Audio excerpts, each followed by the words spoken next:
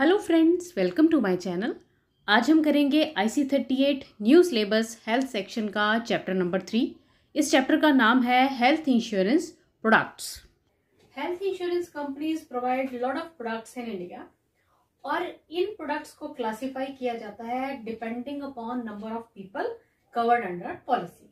और ब्रॉडली ये 3 तरह की कैटेगरी में आ जाती है: personal policy, family floater policy और ग्रुप हेल्थ इंश्योरेंस पॉलिसी। जो हेल्थ इंश्योरेंस कंपनीज हैं ये इन पेशेंट और आउट पेशेंट दोनों को ही एक्सपेंसेस प्रोवाइड करती हैं जो कि हेल्थ केयर में लगेंगे।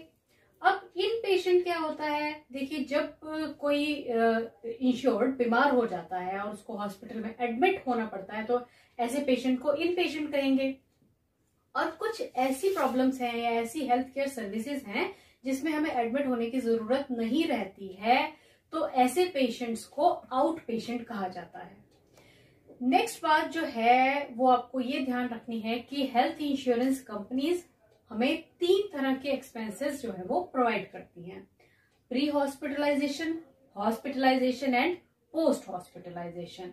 अब प्री हॉस्पिटलाइजेशन का मतलब होता है कि जब कोई इंश्योर्ड बीमार हो जाता है तो उसे चेकअप के लिए डॉक्टर के पास जाना है, कुछ टेस्ट वगैरह होंगे। तो प्री हॉस्पिटलाइजेशन एक्सपेंसेस जो 30 डेज के रहेंगे, यानी कि एडमिट होने से पहले 30 दिन तक जो भी खर्चे होंगे, एक्सपेंसेस होंगे, वो इंश्योरेंस कंपनी उसको कवर करेगी। अच्छा, उसके बाद आ जाता है हॉस्पिटलाइजेशन। इसमें तो पेशेंट को एडमिट ही होना पड़ेगा, ये तो ऑब्वियस है, वो कवर होगा ही। और उसके बाद है पोस्ट हॉस्पिटलाइजेशन। तो पोस्ट हॉस्पिटलाइजेशन एक्सपेंसेस में जब हॉस्पिटल से छुट्टी हो जाती है उसके बाद 60 डेज तक के जो एक्सपेंसेस होंगे, 60 दिन तक का जो कवर है, नॉर्मली कंपनीज प्रोवाइड करती हैं। अच्छा, फिर एक और जो इम्पोर्टेंट पॉलिसी है उसे कहा जाता है क्रिटिकल इलनेस पॉलिसी। अब ये एक बहुत इंपॉर्टेंट पॉलिसी है। इसमें क्या है कि इसका नाम से पता चल रहा है कि ये पॉलिसी मोस्टली क्रिटिकल इलनेसेस को कवर करती है। अब क्रिटिकल इलनेस क्या है, मोस्टली इंश्योरर्स ने इसकी एक लिस्ट बनाई होती है जिसमें कि बहुत गंभीर बीमारियां जैसे कि कैंसर या हार्ट अटैक या फिर डिसेबिलिटी वगैरह रहती हैं। अब क्रिटिकल इलनेस पॉलिसी का जो फीचर है वो ये है कि अगर सपोज कोई व्यक्ति जो है, इंश्योर्ड पर्सन जो है, वो बीमार हो जाता है और उसको बहुत गंभीर बीमारी हो जाती है तो फाइनेंशियली वैसे ही बहुत लॉसेज में चला जाता है। तो क्रिटिकल इलनेस पॉलिसी जो है उसे lump sum amount of some money भी प्रोवाइड कर देती है। और इंडिया में critical illness policy generally life insurance policy के साथ एज राइडर सेल की जाती है। अब नेक्स्ट जो बात है वो है आउट पेशेंट की। अब देखिए कि जैसे हमने अभी इन पेशेंट की बात की थी, जो हॉस्पिटल में एडमिट हो गया वो तो इन पेशेंट हो गया। अब आउट पेशेंट के जो एक्सपेंसेस हैं वो कैसे एक्सपेंसेस आ जाते हैं, जैसे डेंटल केयर हो गई या फिर विजन चेकअप हो गया या फिर आप कह सकते हैं कि रूटीन मेडिकल चेकअप वगैरह है, ये सभी आउट पेशेंट जो है वो एक्सपेंसेस में कवर हो जाएंगे। फिर नेक्स्ट इंपॉर्टेंट हेल्थ इंश्योरेंस है ओवरसीज ट्रैवल इंश्योरेंस। अब ये जो इंश्योरेंस है ये स्पेशली डिजाइन की गई है ऐसे लोगों के लिए जो कि out of India generally travel करते रहते हैं।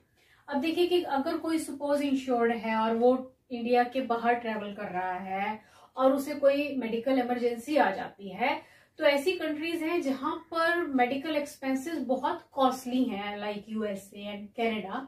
तो ओवरसीज ट्रैवल इंश्योरेंस उस टाइम पे हमें आउट ऑफ इंडिया भी कवरेज प्रोवाइड करता है। Let's start with the self-examination questions. Question number 1. Though the duration of cover for pre-hospitalization expenses would vary from insurer to insurer and is defined in the policy, the most common cover is for dash pre-hospitalization. अब इस question में पूछा गया है कि वैसे तो pre hospitalisation के जो खर्चे रहते हैं वो इंश्योरर टू इंश्योरर वेरी करते हैं, पर मोस्ट कॉमन प्री हॉस्पिटलाइजेशन के जो एक्सपेंसेस हैं वो कितने दिन कवर करता है। तो देखिए, हमने अभी इसको डिस्कस किया ये होता है 30 डेज। और इसी क्वेश्चन में अगर आपसे पोस्ट हॉस्पिटलाइजेशन पूछा जाता तो उसका आंसर होता 60 डेज। अब आपको ये याद रखना है, पर यहाँ पे प्री हॉस्पिटलाइजेशन पूछा गया है, तो इसका जो सही आंसर है वो है ऑप्शन नंबर 2 यानी कि 30 days. Now the next question is which of the below statement is correct with regard to hospitalisation expenses policy. अब हॉस्पिटलाइजेशन एक्सपेंसेस से रिगार्डिंग नीचे दी गई ऑप्शन में से आपसे करेक्ट ऑप्शन पूछी गई है।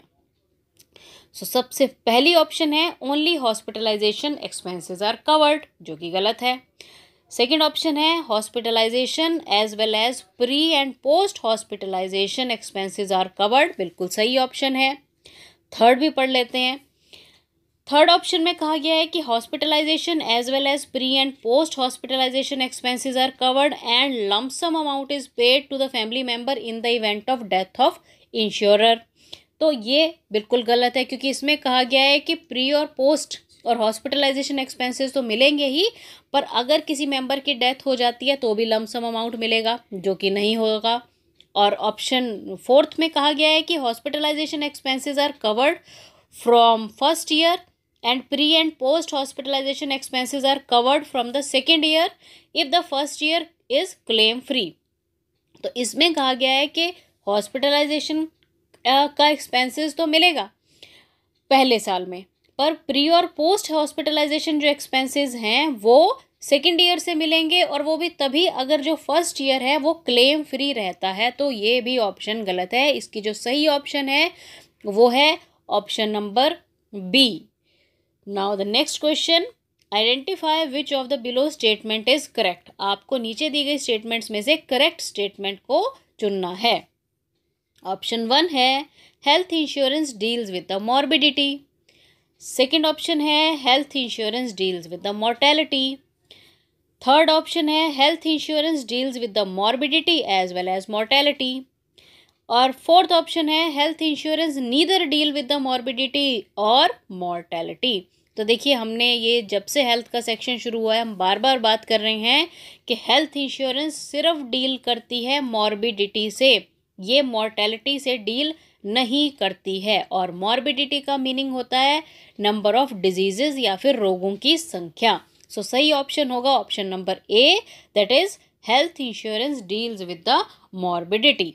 Now the next question is identify the correct full form of PPN with regard to hospitals in the health insurance। अब इस क्वेश्चन में PPN की फुल फॉर्म पूछी गई है हेल्थ इंश्योरेंस के केस में। अब देखिए, PPN की फुल फॉर्म होती है प्रेफर्ड प्रोवाइडर नेटवर्क। सो सही आंसर तो है इसका बी, पर इसका मतलब क्या होता है मैं एक बार फिर से आपको समझा देती हूँ। ये एक हॉस्पिटल्स की लिस्ट है जो कि इंश्योरर के द्वारा बनाई जाती है, जहां पर इंश्योर्ड जाकर अपना ट्रीटमेंट करवा सकता है। सो PPN का जो सही आंसर है या सही फुल फॉर्म है वो है preferred provider network, option number B. Now the next question is identify which of the below statement is incorrect. आपको नीचे दी गई स्टेटमेंट में से गलत स्टेटमेंट जो है वो चुननी है। So let's check them. First option है an employer can take group policy for his employees. तो ये तो बिल्कुल सही है, एम्प्लॉयर जो है वो अपने एम्प्लॉयज़ के लिए ग्रुप पॉलिसी जो है वो ले सकता है। सेकेंड ऑप्शन है a bank can take group policy for his customers. So bank भी अपने कस्टमर्स की ग्रुप पॉलिसी ले सकता है। थर्ड ऑप्शन है shopkeeper can take group policy for its customers, के एक शॉपकीपर जो है वो अपने कस्टमर्स की ग्रुप पॉलिसी ले सकता है। और डी ऑप्शन में कहा गया है कि group policy taken by employer for his employees can be extended to include the family members of the employees. कि एक एम्प्लॉयर अपने एम्प्लॉयज़ की ग्रुप पॉलिसी लेता है और उसमें वो उन एम्प्लॉयज़ के फैमिली मेम्बर्स को भी कवर कर लेता है, जो कि बिल्कुल सही है, ऐसा हो सकता है। तो इसका जो इनकरेक्ट वाली ऑप्शन है या जिसको हम इस क्वेश्चन का सही आंसर कहेंगे वो है ऑप्शन नंबर सी। और वो इसलिए क्योंकि जो बाकी सभी ग्रुप्स हैं दे आर रजिस्टर्ड इन सम वे और रिकॉग्नाइज्ड इन सम वे, ठीक है, दे आर अप्रूव्ड ग्रुप्स। पर जो शॉपकीपर के कस्टमर्स हैं वो कहीं पर रजिस्टर्ड नहीं है, क्योंकि हम कभी किसी शॉप से शॉपिंग करते हैं, कभी किसी से करते हैं। तो जो शॉपकीपर एक ग्रुप पॉलिसी अपने कस्टमर्स के लिए लेगा, ये सही ऑप्शन में नहीं आएगा। सो सही आंसर जो है वो है option number C. Premium calculation in health insurance policy primarily depends upon dash. आपको बताना है कि हेल्थ इंश्योरेंस पॉलिसी में जब प्रीमियम कैलकुलेशन की जाती है तो वो कौन सा फैक्टर है जिस पर वो प्रीमियम की जो वैल्यू है वो प्राइमरली यानी कि मेनली डिपेंड करती है। तो ऑप्शंस दी गई हैं एज, हेल्थ कंडीशंस, अफोर्डेबिलिटी और लास्ट ऑप्शन कह रही है ऑल ऑफ अबव। तो देखिए, वैसे तो हेल्थ कंडीशन और अफोर्डेबिलिटी भी कंसीडर किए जाते हैं, पर क्योंकि इस क्वेश्चन में ना प्राइमरली वर्ड ऐड किया हुआ है तो प्रीमियम कैलकुलेशन जब की जाएगी हेल्थ इंश्योरेंस पॉलिसी में तो एज रहेगा वो सबसे पहला फैक्टर जिसको कि कंसीडर किया जाता है।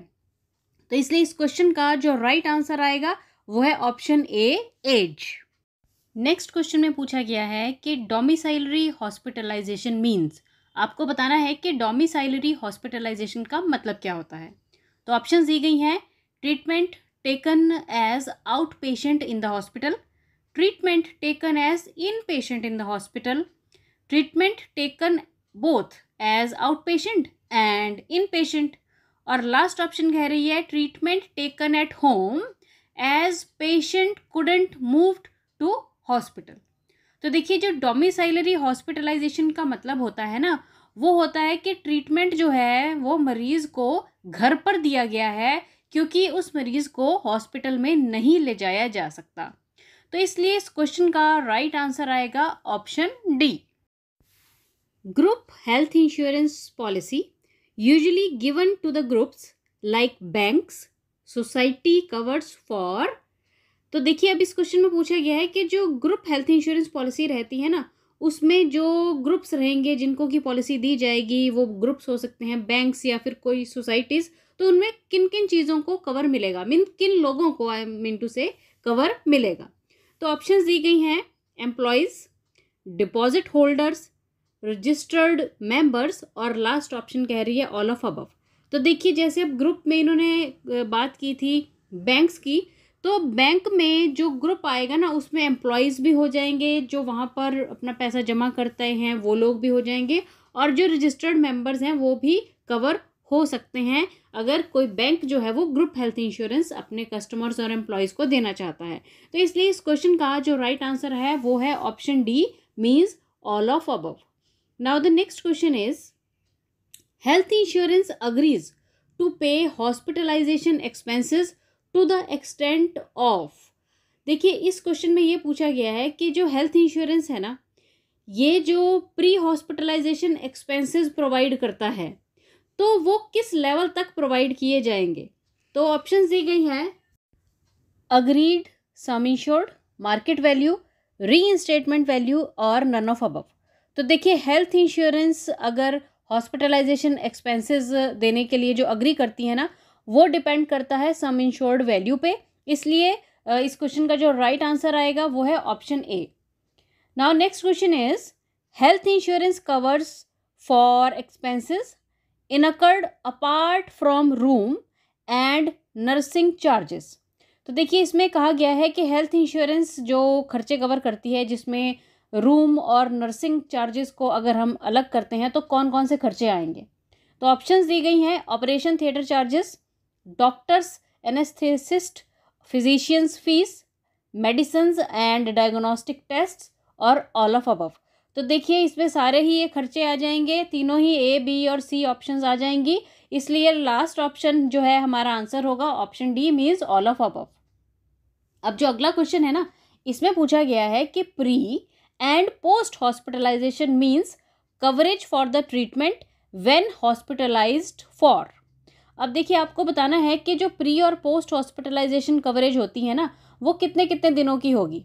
तो ऑप्शंस दी गई हैं prior to admission 30 days, post hospitalisation 60 days, prior to admission 45 days and post hospitalisation 45 days। तो देखिए, जैसे कि हमने अभी पीछे बात की थी डिस्क्रिप्शन के टाइम पे कि pre hospitalisation 30 days generally mostly cover किए जाते हैं और पोस्ट हॉस्पिटलाइजेशन में 60 दिन जो है आमतौर पर कवर किए जाते हैं। तो इसलिए इस क्वेश्चन का जो राइट आंसर आएगा ना वो ए और बी दोनों ही हो जाएंगे। मीन्स इसमें दोनों आंसर आ जाएंगे, ए और बी दोनों ही राइट ऑप्शंस आ जाएंगी। चलिए अब है next question, what is special feature of family floater policy. आपको बताना है कि एक फैमिली फ्लोटर पॉलिसी का स्पेशल फीचर क्या होगा। तो ऑप्शंस दी गई हैं, total sum insured floats amongst the family members, husband wife children parents and parents in laws can be covered. C option कह रही है बोथ करेक्ट है और डी कह रही है कि सारे ही गलत हैं। तो देखिए जब हम family floater health insurance policy की बात करते हैं ना तो उसमें दोनों ही पॉइंट आ जाएंगे, ऑप्शन ए और बी भी, क्योंकि देखिए जो सम अश्योर्ड है उसमें क्या होता है कि जो फैमिली मेंबर्स हैं वो उसमें फ्लोट करता है, और एक फैमिली फ्लोटर पॉलिसी में हस्बैंड वाइफ बच्चे पेरेंट्स और पेरेंट्स इन लॉज इन सभी को कवर किया जा सकता है। तो इसलिए इस क्वेश्चन का राइट आंसर है ऑप्शन सी। चलिए अब नेक्स्ट क्वेश्चन में पूछा गया है, the grace period for renewal beyond expiry date of health insurance policy is. अब आपको बताना है कि हेल्थ इंश्योरेंस पॉलिसी में ग्रेस पीरियड कितने दिन का रहता है। तो देखिए जैसे हम लाइफ इंश्योरेंस पॉलिसीज़ में करके आए हैं कि जो ग्रेस पीरियड है वो 30 दिन का रहता है, तो वही सेम आपने याद रखना है कि इसमें भी ग्रेस पीरियड होगा 30 दिन का। तो चलिए ऑप्शंस में से ढूंढिए कि सही ऑप्शन कौन सी है। बिल्कुल सही, ऑप्शन सी जो है ये राइट आंसर आ जाएगा। और नेक्स्ट जो क्वेश्चन है इसमें पूछा गया है, as per IRDAI regulations on the health insurance which is true. तो ऑप्शन दी गई हैं, life time cover is not mandatory, life time cover is mandatory, either ए और बी, और लास्ट ऑप्शन कह रही है नीदर ए नॉर बी। तो देखिए अगर हम IRDAI रेगुलेशंस की बात करें हेल्थ इंश्योरेंस को लेकर, तो IRDAI रेगुलेशंस के हिसाब से जो हेल्थ इंश्योरेंस का कवर है वो लाइफ टाइम के लिए मैंडेटरी है। मीन्स पूरे जीवन के लिए हमें हेल्थ इंश्योरेंस की ज़रूरत रहती है, ज़रूरी हमें करवानी चाहिए, और इसलिए ऑप्शन बी जो है वो राइट आंसर आ जाएगा इस क्वेश्चन का। और लास्ट में आप लोगों के लिए एक बोनस क्वेश्चन है। तो क्वेश्चन है, health insurance cover usually pre hospitalisation treatment, post hospitalisation treatment, hospitalisation treatment, और लास्ट ऑप्शन कह रही है ऑल ऑफ अबव। तो इसका आंसर जल्दी से मुझे कमेंट करके बताइए। Thanks for watching the video and best of luck.